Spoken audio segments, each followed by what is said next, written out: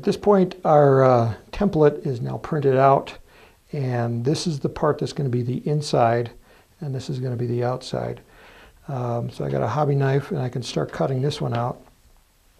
And I want to remember to cut on this circle instead of going to the point.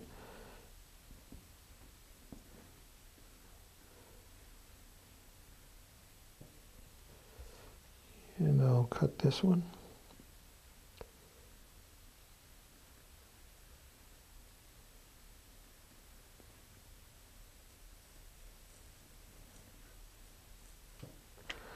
Okay, and then for the straight edges, I'm going to use a ruler.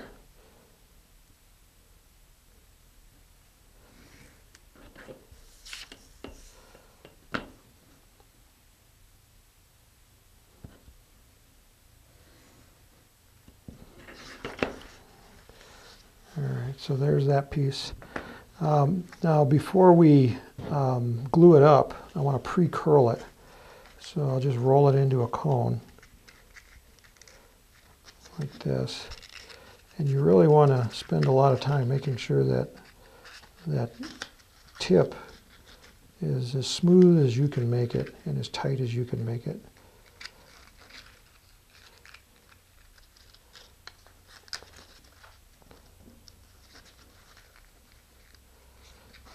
Now, if you're having troubles with that tip, you can take a dowel, and I just have here a part of a launch rod, and I can kind of roll that tip around that edge. See, I'm kind of pushing down on it as I'm rolling.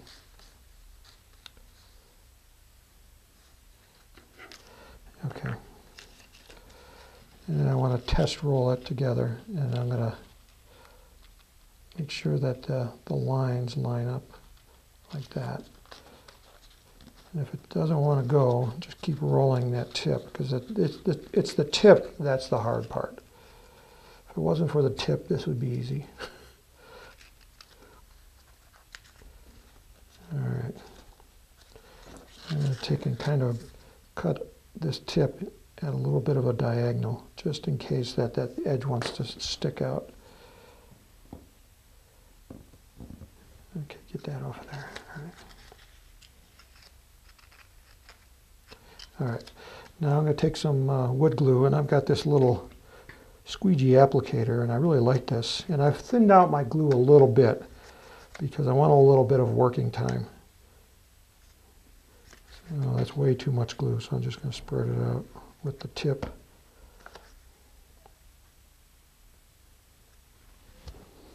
If you have extra, have some paper towels around.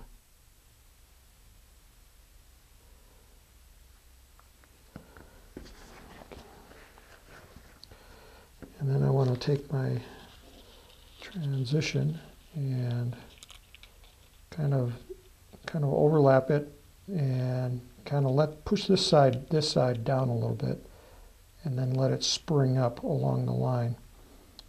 Now, we've got a video on the Apogee website about making transition sections. And in that one, we do this same technique.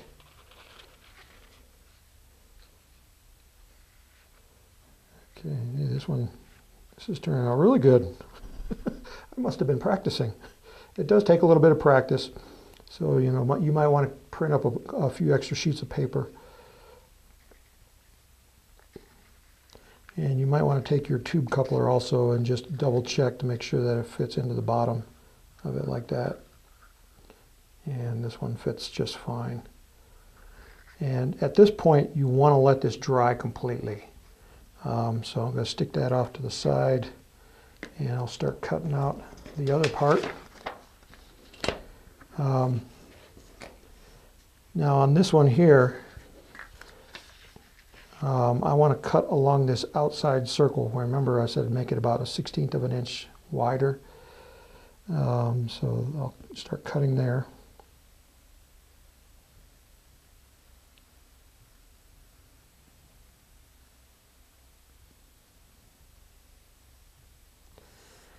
And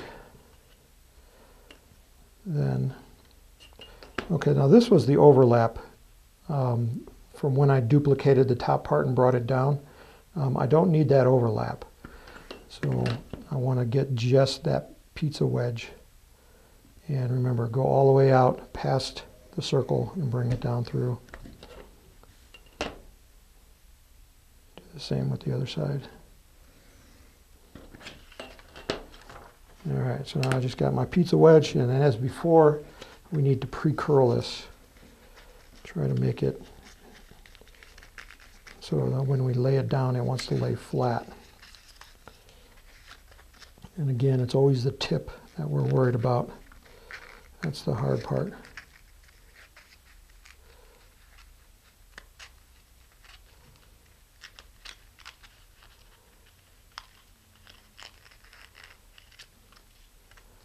Okay. Now this is the one I just made. I previously made one earlier, and this one's completely dry, so this is the one I'm going to use. Take your sheet of paper,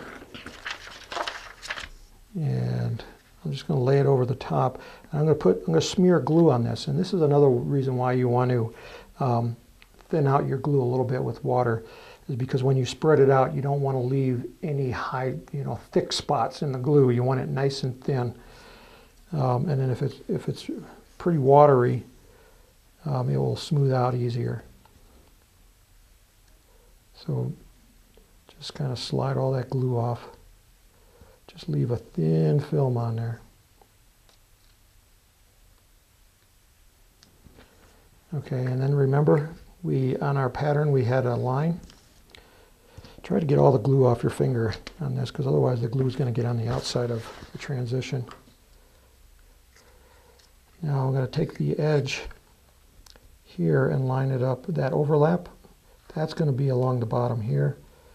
And I'm just going to bring it up up the cone like this, so that it lays right along that line. And then I'm going to slowly just roll it around like that. And the reason for that line is so that where that original inside transition was, it's going to leave a little hump. And I don't want double humps. So this way it will lay over the edge. And if it goes around too far, that's okay. Just press it down. And again, it's the tip. Now the tip, it's got a little gap, so kind of try to work that closed. And because there's water in the paper, the paper is pretty flexible at this point. Don't try to force it.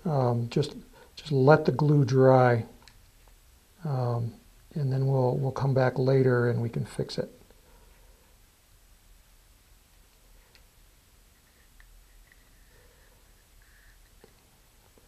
So here we go. Let's see if you can see this better.